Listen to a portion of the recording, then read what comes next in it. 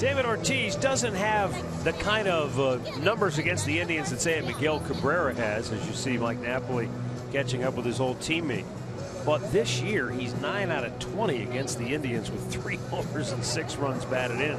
So he may be going out, but Rick, he's definitely going out while he's on top. I have to tell you, at 40 years old, it's hard to believe that he's having the kind of year that he is having. Not many guys at his age can come out and you know, people are saying, why would he retire when you're putting up the numbers he's putting up there? It has been an unbelievable year for Ortiz.